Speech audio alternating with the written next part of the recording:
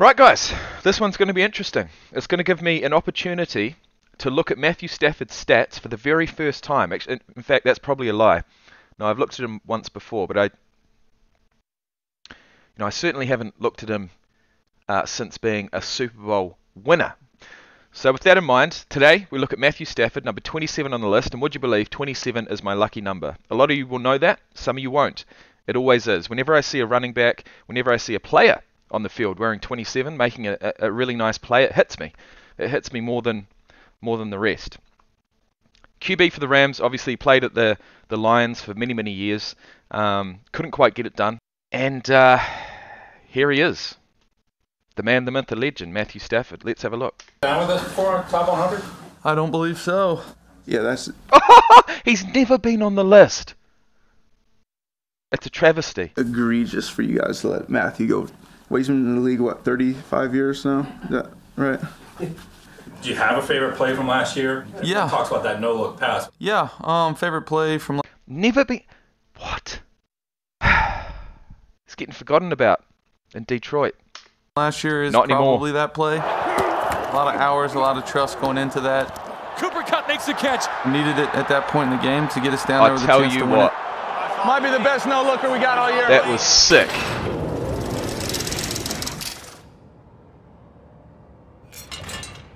It's just not right. This is Matthew Stafford, who is now just going to take over the game. You talk about being reactive as a quarterback. You take what the defense gives you. It's that all the time. Mate, this guy, most yards, most completions, most touchdowns, it might have even been. Super Bowl MVP, the list goes on. But the thing that is so easy to forget, guys, is the fact that who's throwing the ball to him? Who's blocking the quarterback so he has the time to throw the ball? You know, I don't want to take any of the shine off Cooper Kupp, but Matthew Stafford, take a bow. And I think a lot of times he says, screw that, I'm going to take what I want. What'd he say? Being reactive as a quarterback, you take what the defense gives you. It's that all the time. And I think a lot of times he says, screw that, I'm going to take what I want. What he does with his eyes and manipulating defense. He's going to move that safety and then wait for Cooper Kupp. I'm going to that's this against guy, his and I'm going to throw this old team. He's had a lot of experience, hasn't he? where I want to throw it. He got the safety to go the opposite way and turned him all the way around. That, I think, is a special trait of his. Right, I'm going to have to look at that again. The safety. I'm going to move this guy, and I'm going to throw this where I want to throw it. He got the safety to go the nice. opposite way and turned him all the way around. That, I think, is a special trait of his. There was one throw to Robert Woods on a dagger cut. You know, I was for sure the ball was coming to me. Looked off like he was coming to me, and then really ended up just moving the defender and ripping it in there to Robert Woods. Stafford throws, completes to Woods. On the no look, you got me again. You almost got him. You don't have that throw unless you do it. No look was unbelievable.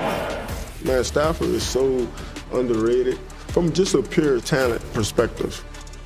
All the sidearm throws and the no-look passes, he's been doing those things. I think he's been a top 5 quarterback since he's been in the league. He just was in Detroit. You don't like to say it, honestly, but it seems to be the truth. Now he's in LA, he's shining, man. It was, you know, kind of like night and day, you know what I'm saying, from what they had before into what they got now. And it seems as if he's made that switch just in time. You know what I mean? Just in time.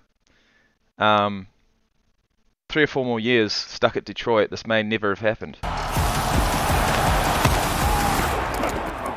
His quarterback vision is tremendous. He has a timer in his head that is tremendous. All right, here we go. Hey, be ready for this one up and down quick, all right? Knowing timing is one thing. I told him to be ready for it quick. Yeah. Great job, kid. Knowing when it's your time is an even better thing. The 2021 playoffs were Matthew Stafford's time. All the marbles right here, guys. 30-something seconds left. For him to keep his poise and not settle to go in overtime, that's why you got a guy like him. He's got Kupp running down the hash marks. He reels it in at the 15. You know, he got them to the Super Bowl. He made plays when they needed to make plays. hang in the pocket. Yeah, it's not as if it's an easy run, is it? Look, we've only got a minute left. This video's flown by, and what we're going to do is look at his stats. Nick Minute. John Matthew Stafford, would you believe? Matthew must be his middle name. 34 years of age, February 7th, 1988. 6'3", which is sizable, 220 odd pounds. Went to Georgia from 6 to 8.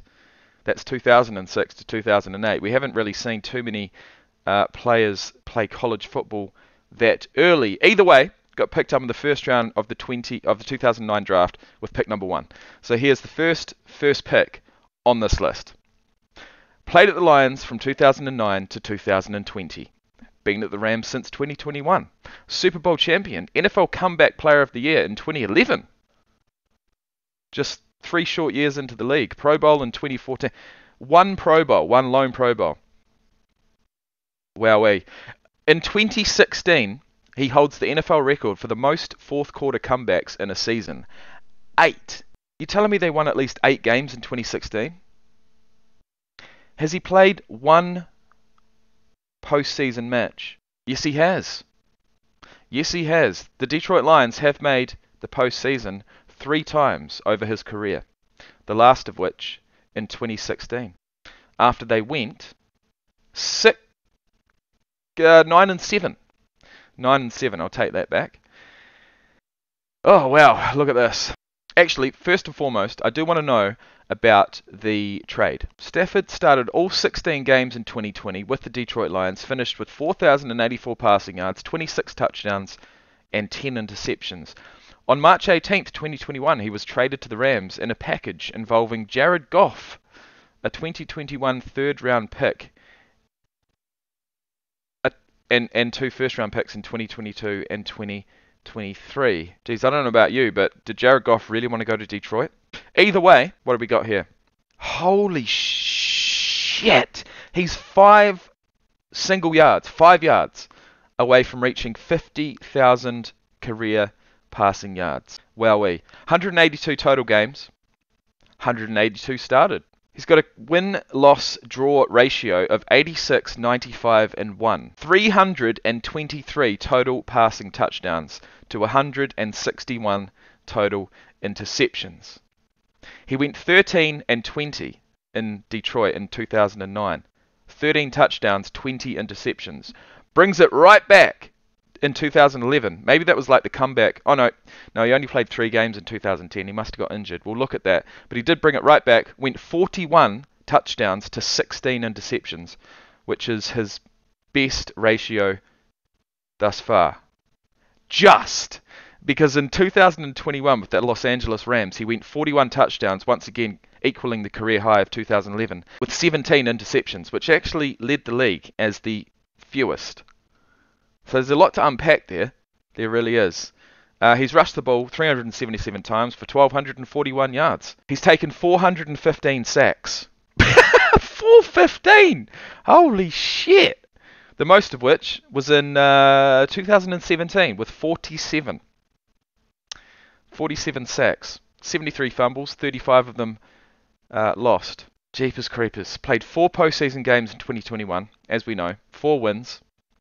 Super Bowl winning, 98 completions, 140 attempts at a percentage of 70, 1,188 passing yards, 9 passing touchdowns to 3 interceptions. He rushed the ball for 18 attempts during that postseason run for 42 yards and 2 rushing touchdowns. So he did it when it mattered.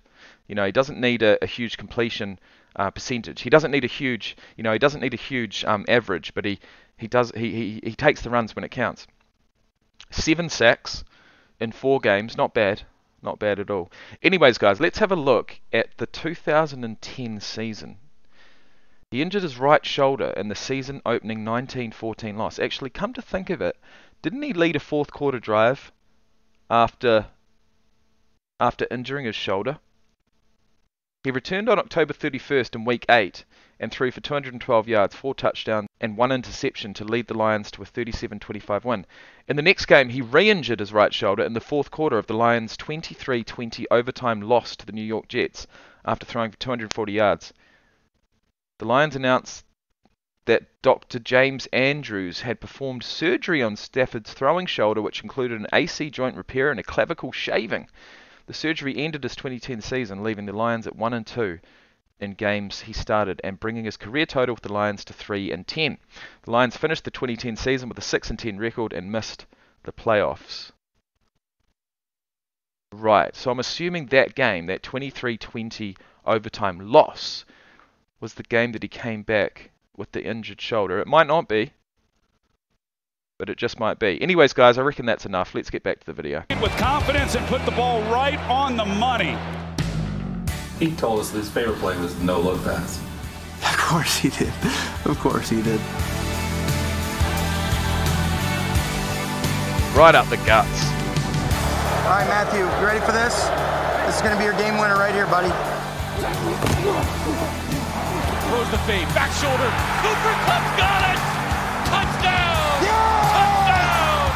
Touchdown, LA! If we weren't playing football, I think we'd still be friends. I love you, man. Whatever happens, I love you. We were both dads to a bunch of little munchkins. Oh. I've just learned so much from him and playing alongside of him. He's one of the greats in this league. Somebody ran up to So me innocent, and man. I just started crying. So innocent. It's a good year for you. Bulldogs, Super Bowl. It was solid. Who in the NFL? Well, I don't know who the Bulldogs are. The only Bulldogs I know are the Canterbury Bulldogs of the NRL in Australia. But either way, guys, maybe he's talking about Georgia. Did he play at Georgia? I might have forgotten that. I think he did, didn't he? Yeah, the Bulldogs won, didn't they? Went to Georgia. There you go. Fucking hell, how did I get that? Jeez, I got to tap myself on the back for that. All right, guys, we are 6 videos away from actually keeping up with the play once again. I'm pretty proud of that. In the next one, we're looking at Stephon Diggs, wide receiver for the Bulls. The Minneapolis Miracle Man. Triple M, we like to call him. He's a wide receiver for the Bills. It should be good. Thanks for watching, guys. That was an absolute cracker, and I'll see you in the next one. Peace out.